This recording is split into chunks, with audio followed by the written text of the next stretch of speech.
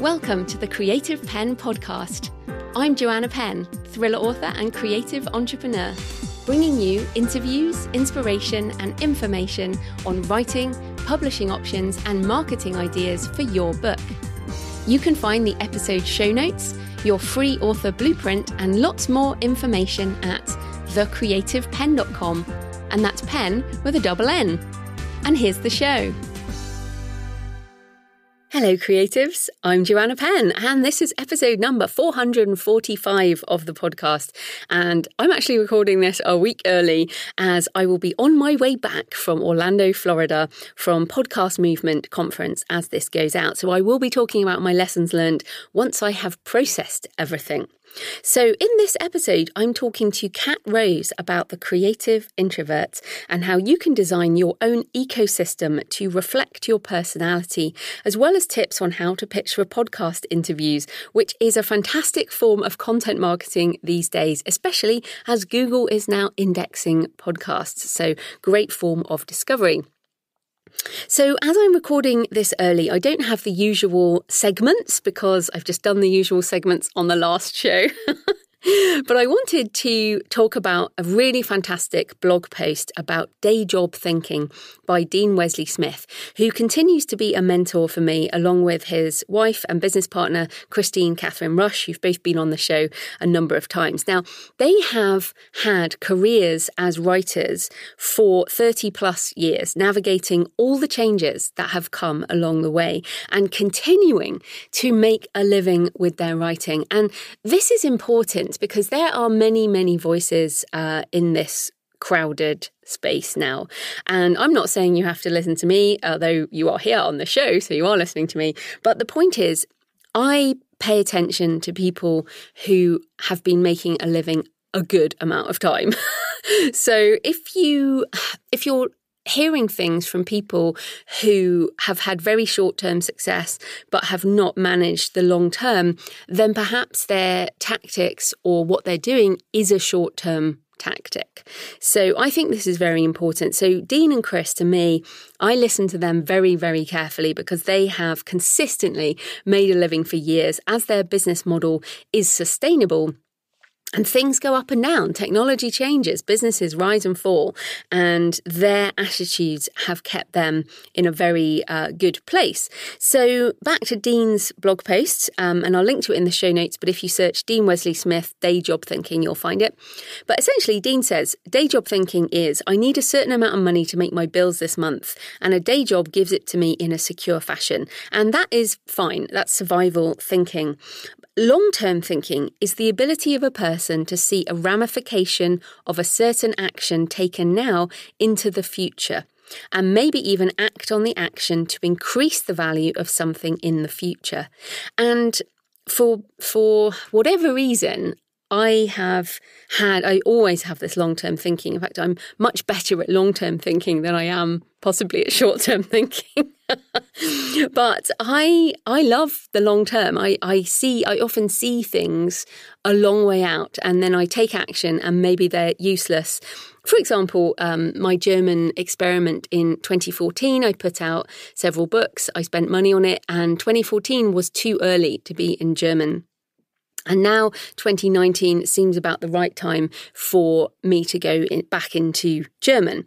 And again, audio, I definitely was early in 2009 with audio, but the long-term plan with it, I should have given up within 6 months because nobody listened to this podcast in 2009. I mean, very, very few people. If you were one of them, I love you. You are one of my longest term listeners, but it's very unlikely that you did because very few people did listen to podcasts. So this long-term thinking can be very difficult. But I get so many questions from writers that imply the short-term thinking, which is, I need immediate cash flow from my writing right now. I get this question so often. What would you do right now if you were starting again and wanted to make a living with your fiction tomorrow? I'm like, well, I don't think you can. I think you need long-term thinking.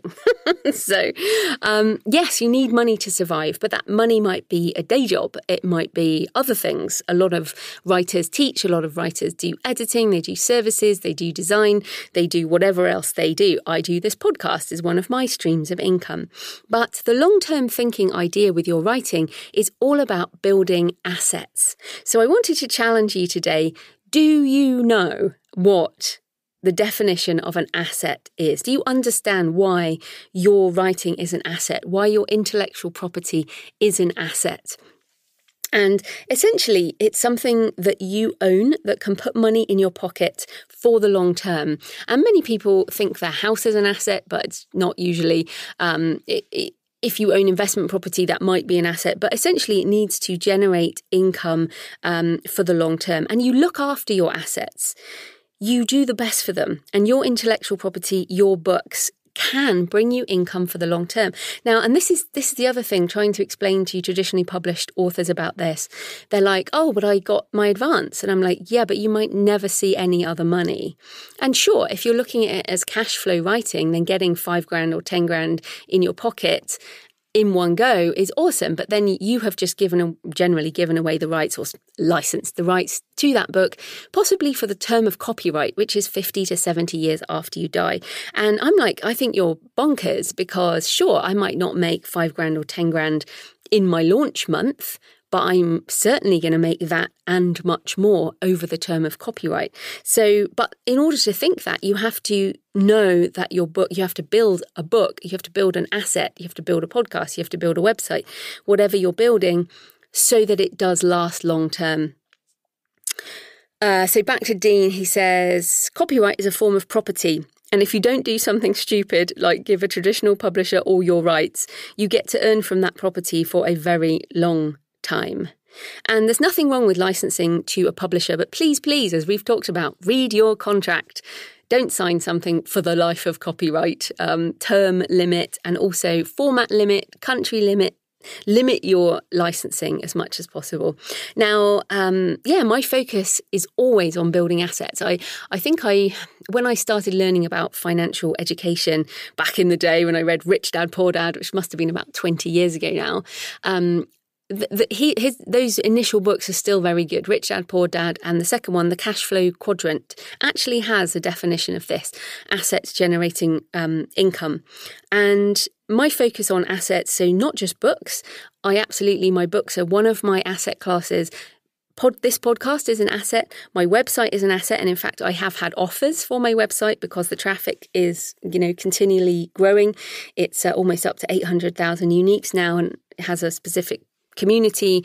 My new site, booksandtravel.page, I am building that asset for the next 10 years. So if you're still around in 10 years and you're still in the industry, I absolutely believe I will still be doing that site. To me, everything I'm doing with Books and Travel is designed to be long-term income.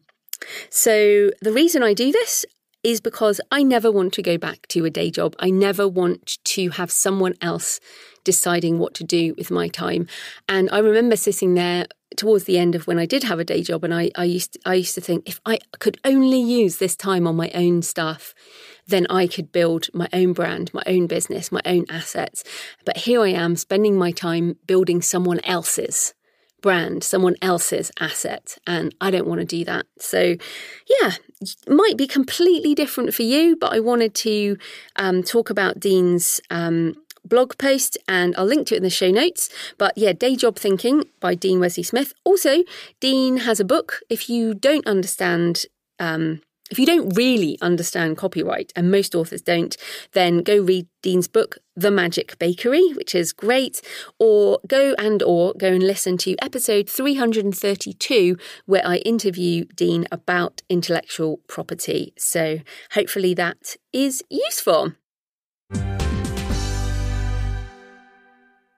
Okay, so today's show is sponsored by Draft2 Digital, and I'll play a word from the lovely Kevin Tomlinson in a minute. Now, as I noted last week, Draft2 Digital can help you get into libraries with that paper checkout model, as well as onto all the other ebook stores. So definitely check them out if you'd like to publish wide in a super easy manner.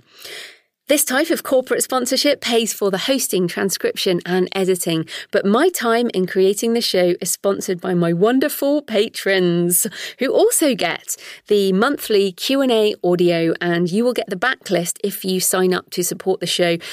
Over 2 years worth of extra audio. If you love audio, that might be useful to you. You can support the show with just a couple of dollars a month, and you can do that at patreon.com, patreon.com/The Creative Penn. Right, here's a word from Draft2 Digital, and then we'll get into the interview. Hi, this is Kevin Tomlinson with Draft2 Digital, bringing you the D2D Smart Author Tip number 9. When it comes to finding advice and services and tools to help you build and grow your author business, you should be picky. Only take advice from someone who's done what you're trying to do, like certain British authors/podcasters, but also certain businesses that are built around your needs as an indie author. Draft2 Digital was founded by an indie author, and several of our employees are either authors themselves or have worked in the industry for years. We know self-publishing because we are self-publishers, just like you. Swing by and learn more about what we've built to help you, including our industry-leading blog full of useful information that can help you build and grow your author career. Start reaching a bigger audience now. Convert your manuscript, distribute it online, and get support the whole way at draftdigital.com/pen. Sign up now and get a free author marketing guide, draftdigital.com/pen. Happy writing.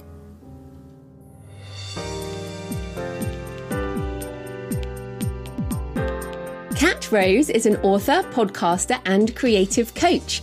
Her latest book is The Creative Introvert: How to Build a Business You Love on Your Terms. Welcome, Kat. Hi, Joanna. Thanks for having me. Oh, it's great to have you on the show. So first up, tell us a bit more about you and how you got into writing. Sure. Well, writing has actually always taken a backseat for me to visual forms of art. So for all of my life, I've been into drawing. Illustration was my dream job for many years, until I tried it and actually decided it was better as a hobby than a job for me personally. But yeah, it wasn't until I started blogging in 2013 that I really decided that I loved writing, at least nonfiction. I've never been much of a creative writer, but I basically started blogging because I was reading lots of them, and I wanted to kind of passive aggressively argue with my boss about veganism. And that's basically how I started blogging. And yeah, I blogged in the kind of like health and fitness world for maybe 3 years before I turned to writing about marketing and basically how to get your art out as a creative introvert. And yeah, so I've been like loving writing ever since that. And you got into doing it full time because you weren't enjoying your job, right? Tell us about how that happened. That's it. Yeah, my job was on paper brilliant. You know, I was fresh out of university, and I landed a job in the heart of the West End in London, doing web design and a bit of marketing. But for whatever reason, and it wasn't like the colleagues, it wasn't necessarily the clients, it was just the environment I worked out that was not very conducive for me in terms of my productivity or my just general happiness. And it took a few years. I think I stayed there maybe 3 years. And this is all around the same time. So I think I quit at a similar time as when I started blogging and started realizing that there is like a whole online world, and that freelancing and all of these different opportunities for people working for themselves was out there. So I guess, yeah, you found your environment not so happy, and you talk about that in the book. So let's get into introversion. And I talk about being an introvert a lot on this show. I've been on your show talking about being an introvert. But just in case anyone is unclear, can you define introvert and how it's different to being shy? Sure. Yeah. I mean, this is a big misconception that people had, and actually that I had when somebody said to me, "Oh, Kat, I think you're an introvert." I was like, "Well, I'm not necessarily shy. Please explain more." And he did. So the definition that I go on now is based on Carl Jung's work and the Myers-Briggs Empire. I mean, it's basically somebody who gets their energy from spending time alone and processes information more slowly and deeply. And there are other aspects to it, like we don't get the same high dopamine hit, which is just like a happy brain chemical that extroverts get from social interaction. So for this reason, a lot of introverts can come across as shy or aloof, purely because we don't get like that happy, excited puppy effect from being around people. which I substitute with alcohol. Right. Yes, that works. Instant extroversion. Yes, and I must say that's, I think I've used to get that slightly more interested vibe. That's why I have a drink at events, because I don't think I can get there otherwise. That's the first time I've heard about the dopamine thing. That's really interesting. Yeah. Yeah, it is. And like once I understood that, I kind of stopped beating myself up for being awkward in those social situations and wanting to leave before some of my friends did. Yeah. Yeah, and I think that's so important. And I think we've both been impacted by Susan Cain's book Quiet, which came out, it must be 5-6 years ago, maybe even more than that now. And, definitely changed my life, because I read that book and I realized, oh my goodness, that's me. Yeah. Well, exactly. And I think that was the first thing my friend pointed me to. And that's kind of when I started looking around me and thinking a lot of these creatives that I tried to meet up with. There was a sort of illustrators meetup group that I used to attend. And again, we were all relying on alcohol to socialize and to come across as normal humans. And I realized, hey, pretty much everyone here is probably an introvert. And that's kind of what started the Creative Introvert blog, essentially. Fantastic. Okay, so let's get into the business model, because similar to you, I found in my the last day job I had, I was working in an open plan office, a couple of hundred people, and ended up with migraines. I really suffered. I put on loads of weight because I was like comfort eating all the time. And I just couldn't stand that business model, of a day job in an open plan office. And so part of the reason I do what I do is because I'm an introvert, I like being on my own. So let's talk about your thoughts on creating a business that works for our personality type. Like, what should we keep and what should we throw away? Yeah, well, first of all, it's kind of determining, I guess, what your needs are. And I kind of say that this starts just in general with self-knowledge, which is not a new concept. People have been studying the self for a very long time. But for me, this is the things like, what your values are, what drives you, what scares you, in what environment do you thrive, what time of day are you most productive. And there is like loads of information about how you can work these things out online. But I say for a lot of people, it's just experimenting. Like, especially when I started freelancing, I knew it was a test. I knew that this whole working from home thing would be a test and there would be other challenges to it. And I played around with a lot of things like my schedule, where I did work and stuff like that. So it's kind of like a constant process, this thing of like working out what you need and when and how are you at your best. And it can, there is a line that I realized that you can cross into like self-obsession. And the longer that I'm in the self-help space, the more I'm seeing that as a kind of real danger. But for the most part, I do think that most of us could do with a bit more like self-awareness or self-inquiry, I guess. Yeah. So what did you find in that first year? What fears did you tackle and what did you experiment with that didn't work or ended up working? Yeah, one thing that I hear a lot of freelancers do, and I was definitely victim to this, like my own victim, just working a bit too much in those early days or months even, and working purely from home and sometimes purely from my bed and sometimes not getting out of my pajamas. And that I realized fairly quickly that was not conducive to my health or happiness either. So things like I do need to get out of the house to do a bit of work. And I remember we spoke about this before, but going to a coffee shop, like doing a bit of work in a quiet corner of a coffee shop seems to be like particularly conducive to writing. And go on. Oh, I was going to say, I absolutely, I write first draft in a coffee shop, but I have to wear noise cancelling headphones. So it's a bit of both. It's kind of tuning out the noise, and I play rain and thunderstorms, but equally I still like being in an environment where there are people, even though I'm not interacting with the people. Yeah, that's it. And it's like, as soon as a mum with a screaming baby comes in, I'm out, I'm tapping out. That's me done for the day. But in general, it's having that kind of, just the right level of stimulation. I think that's it. And also just shifting your environment. So I think a lot of creative people thrive, with a level of change. I think if we're just in the same environment all day, which is like an office job, right? That's one of the problems there. We seem to do better work if we change things up. Yeah.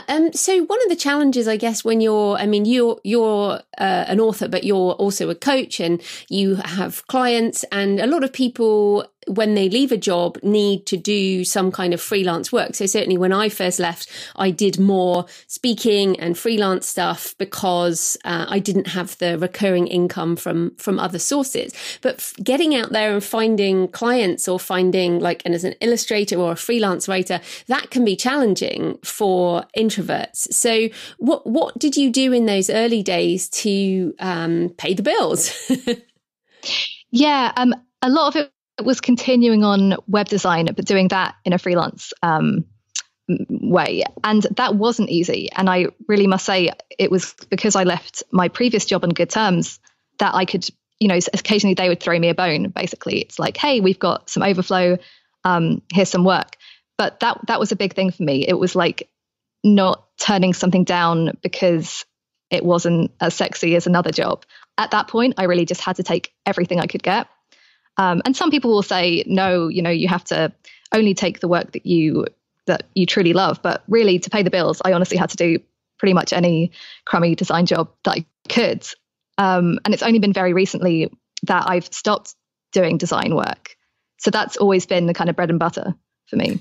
Yeah. And I think you have to have that ramp down of one thing and ramp up of another thing. And that's something that people often don't recognize with the idea of a business model. It's not like, oh, I quit my job and then I make 100% of my money from book sales, for example. There has to be a sort of a changeover period. So how long has that taken you to kind of shift into where you want to be? Or are you where you want to be right now? Well, there's always room for improvement, and I mix things up a lot. So, last year I was particularly focused with Creative Introvert, but this year I've stopped kind of creating more things. Like I don't feel the need to create like a new course or a product right now. It's like, for example, continuing on with a League of Creative Introverts, which again has grown very slowly over the past, I would say, 3 years. But I still haven't hit my goal there either. There are definitely a lot of areas which I'm still developing. And in a lot of ways, I'm kind of trading my productivity with other lifestyle factors currently. And that's just kind of like traveling. So I mentioned to you before we started recording that I'm traveling at the moment. So that has kind of taken a bit of a hit on my work output, but has definitely upped the quality of life. So there's always a bit of a push and pull, I think, for me. Yeah. Yeah. I mean, I'm the same. I need that travel aspect to me is filling the creative well. So all the things that go into your brain while you're traveling and out there experiencing other things, at some point you will bring back and put into your creative work. I'm sure, although you're probably too busy right now. Yeah, it's been interesting juggling things, but that's another thing that I discovered is that I thrive with a lot of different projects on the go, and we talk about people being multi-passionates or having lots of different interests, and I don't think that's a bad thing. as long as you're kind of getting something done in each of those areas. Yeah. Okay. So you have your book, The Creative Introvert. And one of the things that I get asked a lot is, how do introverts do book marketing? So what have you found successful for marketing your book? Well, I even still struggle with self-promotion.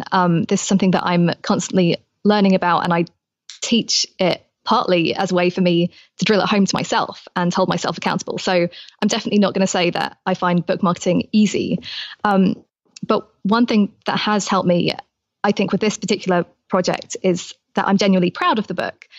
And I can't say that about everything or even most things that I do. I think that's also a classic introvert thing or a creative thing, is that we might be overly humble about something that we've done, and that makes it harder to get the word out. And that's kind of like what I started to see, is that a lot of us, we know what we have to do to tell people about our book. At the same time, we've kind of got this other voice in us that is, giving us all of these words about, that it's not good enough, or that whatever other excuses that we come up with. So for me, it hasn't really been so much the tactics. It's really been repeating to myself that, this is something that I'm proud of and that I can tell people about it. So it's more like the inner work, the self-confidence thing, as cheesy as that sounds. And that's been really helping me with marketing. Right, but people still want to know about the tactics. So, for example, sure. Let's talk about your blog. How does blogging sell books for you? Right, so my blog now is really more of a podcast. With my solo episodes, I'm writing a blog and effectively reading it out, and obviously having guests on as well. And that has definitely changed my business, in the sense that before I started a podcast, I wasn't really selling anything. And about 6 months into starting the podcast, things started picking up. And so I've really seen that the podcast has helped me massively. I have a weekly newsletter, so that's kind of a great way of keeping in contact with people. And that's how I kind of first started talking about the book. Something else I did when I first launched the book was I offered a 6-month book club. So after the launch, we've been sitting down every month to talk about a different part of the book. And so definitely when it came to the launch, I was trying to encourage people to get those pre-orders in. And I think that definitely helped. Fantastic. And so how did you publish it? Is it traditionally published or self-published? It's self-published. Yeah. And that was an interesting experience as well. I remember thinking, if nothing comes of this, at least I've learned the process of getting a book onto Amazon, which was interesting. Well, so any lessons learned from that for people listening who might not have done one yet? Don't give up if you get frustrated, because I definitely did. And I thought I'd be fine because I've got a bit of a background with book design and just using software, but I struggled a lot with little formatting issues and stuff like that. So honestly, I was trying to find information about that. And I really don't think it's a great user-friendly service at the moment. I don't know what you think about that. But. I think I pay a designer to do my design, so I don't do that bit. I just do the uploading. So I think you can make it simpler for yourself, but because you're also a designer, that's probably it. And you do have a lovely design for the book. I think it's really good, but I wouldn't recommend most people do design themselves. Yeah. Right. And just I guess figuring out how things work with what is it? Is it Kindle Direct Publishing? Yes. Is that what they call it? KDP. Yeah. So KDP. Yeah. I feel like getting your head around that, asking for help if you need to a lot, I think is a good piece of advice for most people. Yeah, but it's interesting because, of course, you have a blog, you have a podcast, you do illustration and software and things. So you've obviously learnt these new skills over time. So coming back to podcasting, for example, many people are scared of podcasting because actually it's got just as much of a learning curve as, say, self-publishing. So any tips for podcasting successfully? Yeah, I think for sure, at the beginning, don't have a plan. Have at least like 10 episodes planned under your belt, because I see a lot of podcasts start and peter out, or they're not consistent. And I've been pretty consistent from the get-go. I think I've had one a week at least since I started. And something else I kind of let myself off the hook for was not having to speak off the cuff, because as an introvert, I really struggle with that. So having notes really helps. And even those first few episodes, like I said, they were existing blog posts that I basically read aloud. So definitely make it easy for yourself as much as possible. And editing is something that I still do, and I'm not quite sure why, because I could easily hand that off to somebody else. But it's like picking out the parts of podcasting that you that are not in your wheelhouse, and trying to hire it out. And sites like Upwork have been really helpful for odd bits like that. Yeah, absolutely. And then one of the things, I mean, I still get like heart palpitations before I call someone. I am not someone who enjoys calling. And also I don't like pitching. And in fact, you helped me with some pitching for a while. So why do introverts struggle with pitching? And what are some tips if probably more listeners would like to get on podcasts than would start their own? So any tips for pitching for a podcast interview? Well, yeah, I've learned definitely how not to pitch from the kind of pitches I receive myself, and I'm sure you've received hundreds and hundreds of pitches that are not particularly thoughtful. So I think in the first place, really get to know and love the podcast that you're pitching. That does help. Like, I think a lot of people will write to me and they won't have used my name or call me something strange like, hey, team, the Creative Introvert. And I'm like, oh, come on. It's clear that I'm not a team. But anyway, it's lots of little things like that. Make it easy for the host. So something that I do is I will bullet point the speaking points that I can speak about, and try to match them with your the podcast hosts, that their show and what you think that they might need or find useful, or at least what their audience would. So definitely it's like kind of taking your time with that. And that doesn't mean you can't have a template. Like you can have, if you have like a very, very short bio, like one paragraph, you might want to put that at the end of the pitch. But always start with something personal as a rule of thumb. And in terms of like the mindset around that, because I think that's the other part. Like I said, you can write an email, but actually hitting send is another matter. So it's forgetting about the reply or even any kind of response, really, because in a lot of cases you won't get one. So like preparing for that in advance, and kind of seeing it as, I think there was like a game I used to play with myself that I learned from somebody else, which is how many no's can I collect today? So like, without being like too negative about it, it's like just going for it without focusing too much on getting the answer that you want. Just try to send those emails. And at the same time, don't overwhelm yourself. Like I've definitely learned that it's better to send, 1 or 2 a day rather than try to do like 20 in one day. Yeah. And it's funny because, I feel like half the time I start things myself because I don't want to pitch. So, I'll start a podcast myself and then eventually people will just pitch me. And that's essentially what has happened for me is, generally I get pitched to be on podcasts or to go and speak without having to do that. And I guess in the same way with self-publishing, you don't have to get rejected by anyone because you're just in control of your own stuff.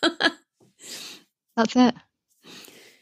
Yeah. So, you did mention the League of League of Creative Introverts. Creative Introverts. Yes. Yeah. And community is really important. But I find networking conferences are exhausting, absolutely exhausting, but also necessary in some way. So let's just talk about networking in person or events in person. What can introverts do to do them without dying, basically? Yeah. Stay at home. No, I'm kidding. First of all, it's, I think, getting clear on why you want to go to the event in the first place. I think a lot of us kind of, if we don't really see the purpose of it, it's really hard to kind of remind ourselves why we're going through the anxiety beforehand. But, get your reasons why, if there's something that you want to talk about to people, or specific people that you want to meet, that's all going to be a lot more helpful. And in advance, try to find out as much as you can so you know what to expect. This is something that has really helped me, because I think, and it's not necessarily related to introversion, but I think a lot of us do suffer with some level of social anxiety. And part of that is just the uncertainty of, what's this event going to be like? So, if you can get in touch with the organizer and ask any questions that you have in advance, do that.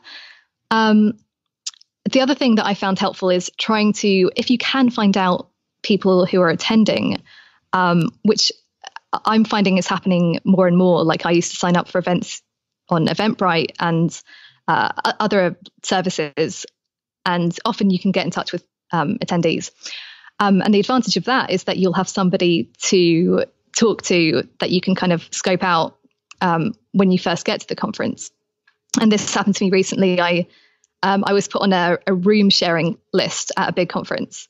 And that was really great because my roommate was awesome. And, we were kind of a tag team for the conference, which really helped me. And then when you are like, if you do get yourself into a conversation with somebody who you really wanted to speak to, I would recommend focusing your attention and your energy on them, asking good questions rather than stressing out about pitching them. So that way you can kind of basically make it about them. And I think that really goes a long way, even subconsciously when you're talking to somebody. If you're the one doing a lot of listening, which a lot of introverts are more comfortable with, that's not a bad thing. And then you can follow up with them the next day, which definitely do that. Yeah. I'd probably add two more things. One is set intentions in writing. I mean, everyone's a writer on the show. So, writing down what you want to achieve from that event, because I feel like as our introvert brains go deep in one area, and the overstimulation can make it really hard. So if you write down your intentions, that will help you tune out the things that don't serve you. Obviously be open to serendipity, but for example, I will make sure that the sessions I go to are about, are working towards my intention, for example. Yes. Yeah, and that's what I meant with like getting clear on why you're going. But I love the idea of writing it down, because that kind of makes it more real, doesn't it? Yeah, and I think there I'm almost writing it as an affirmation. I write in that kind of positive, forward-thinking way, like and I use gratitude as well. I don't often talk about this actually, but I'll say, thank you for the opportunity to meet someone who will help me do X. And, really just look at it that way. So you're being grateful before the thing has happened. Yes. So that is, I guess, an affirmation. Yeah. I really love attaching gratitude to that. That sounds really helpful. Yeah, it really, and I also do that before I speak in public. I've talked about that in my book on public speaking, but I write like a whole page of thank you that everything's going really well, and thank you that people really enjoy my talk. Yeah, thank you for the standing ovation. Yes, thank you for all the money that's going to arrive. But it's not a prayer in that way. It's like it's just an affirmation. But then the other more, I guess, practical thing, like you mentioned, the guest list. I mean, I will often use Twitter. Or the Twitter hashtag. There's usually a Twitter hashtag for an event. And if you find people's Twitter handles in advance, first of all, you can have a look at their website, see what they're up to. And you can potentially tweet them beforehand. I mean, I really like that because it means people might come up to me actually and say, oh, I saw you on Twitter and, I see what you do. So that almost as an introvert, I much prefer people coming up to me than going up to other people. Yes, and it's like having an excuse as to talk to somebody. I think a lot of us struggle with that first introduction, but at least with Twitter or however you found somebody, you've got a hook, you've got something to say. Yeah, and I think the other thing about introverts apparently is that we don't like small talk, which is really funny. And when I read Quiet by Susan Cain, I kind of discovered that, and I found myself like talking to people about have they got things, have they done their will? The first conversation I've ever talked to someone, and it's about death. Sort of, okay, you need to get some small talk going, but it's good if you know what people do beforehand, then you have a topic that is more interesting than just small talk. Well, that's it. Yeah, no, small talk is painful, and the quicker I can get to the juicy stuff, like death, the better. Okay, so you do have a really interesting, actually on your website as well as the book, but a thing about many creatives fail to make a living doing what they love for various reasons. So what are some of those reasons that creatives fail? Yeah, and I feel like there are many, but one that springs to mind is persistence, because it's hard, right? Like it's if everyone could make a living doing what they love, they would, but naturally we won't love every single thing we do. And honestly, I don't love every part of my business, but the payoff, I think, has to be worth the challenge. So for me, it's that feeling I get if I do go on stage, like that's worth the anxiety beforehand. And I think a lot of people don't get to the point where they've identified what that payoff is. And again, going back to what I was saying about self-knowledge, like you can work these things out. It just takes some experimentation, and that takes persistence. So just kind of keeping going, I think is one of the hardest parts of it, really. And yeah, through experimenting, I found a bunch of things that I loved in order, which I wouldn't have found if I just thought building a pet portrait business was that was the only way I could have a business that I loved. It turns out that wasn't what brought me joy, and that these really unexpected things brought me joy, like podcasting. Yeah, and it's you talk about building a business you love. So this is not just, yes, have a life you love, but the fact of a business is, as you say, there are things that you won't love. I've been going through my year end, with my accountant, and I love money, and I love, working out all of that, but I don't particularly love going through all the paperwork and finding all the receipts and doing all of that kind of thing. And I feel like one of the reasons that creatives fail is because they don't do the stuff that is not creative. And they feel that if you're going to have a creative business or a creative life, then you shouldn't be doing that type of thing, or working out how to use KDP, or going through the frustration of something technical, because that's not creative. So do you think that? Do you think it's sort of not learning the practical stuff?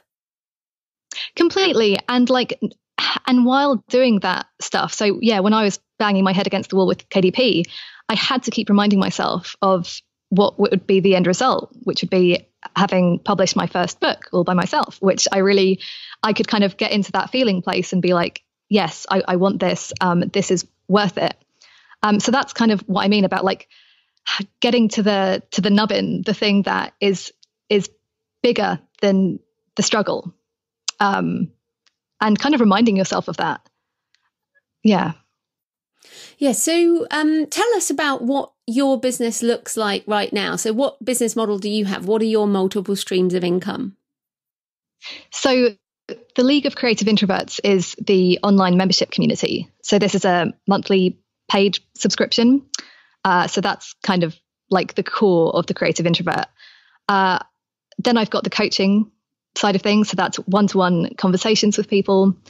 And I sell a few products like T-shirts, other designs using Redbubble, which, there could be a better solution to that, but Redbubble is doing fine right now for me. And then there's the book. As for speaking, that's like as and when I can. I haven't been doing much of that in the recent months, but I'm sort of still kind of getting my chops up with that. But ultimately, I would like to be doing the kind of paid speaking rounds and workshops. Workshops is something that I started doing when I moved out of London and I moved to Brighton. And that community seemed really conducive to kind of holding workshops and getting involved there as well. Yeah, that's fantastic. And I think so often, again, creatives fail because they think that they will just do the one thing. You know, they'll just have the one book, or they'll be an illustrator, and they won't have to do different things. But I love that you're doing multiple things right now, but you've also got plans for future stuff, which is great, because I feel like there are a lot of introvert speakers, by the way, because it's actually easier being on the stage than it is in a crowd. Yes. 100%. So I think that's fantastic. Okay, so where can people find your book and everything you do online? Well, everything is at thecreativeintrovert.com. And I guess if you search for The Creative Introvert on Amazon, or that's pretty much where I'm selling it now. Unfortunately, I'd love to have it in stores, but not yet. And say hello to me on Twitter or Instagram at Creative Intro. Fantastic. Well, thanks so much for your time, Kat. That was great. Thanks for speaking to me. So I hope you enjoyed the interview with Kat today, and that it gave you some ideas for making your creative business work for your personality type. So next week, I'm talking about navigating changes in the publishing industry with Mike Shatskin, who is a very well-known publishing consultant in the traditional publishing arena. And I pick his brains on Barnes & Noble, Amazon Publishing, and the biggest changes, unexpected changes that have happened over the last 10 years, and what might be coming next. So Mike has over 50 years experience in publishing. And I've been reading his blog since I started out. So I was thrilled to have him on the show. And it shows you how much times have changed, because first of all, he knew of me as well, which I found quite thrilling. But also he was happy to come on, and, you know, he's pretty respectful, I think, about independent authors and self-publishing, and is a fan of companies we are, like Ingram Spark. And just generally, that has changed, because even 5 years ago, he probably would not have come on my show. So very, very interesting. That is coming next week. Happy writing, and I'll see you next time. Thanks for listening today. I hope you found it helpful. You might also like the backlist episodes and show notes, available at thecreativepenn.com/podcast. You can also get your free author blueprint at thecreativepenn.com/blueprint. If you'd like to connect, you can tweet me at The Creative Penn, or find me on Facebook at The Creative Penn. See you next time.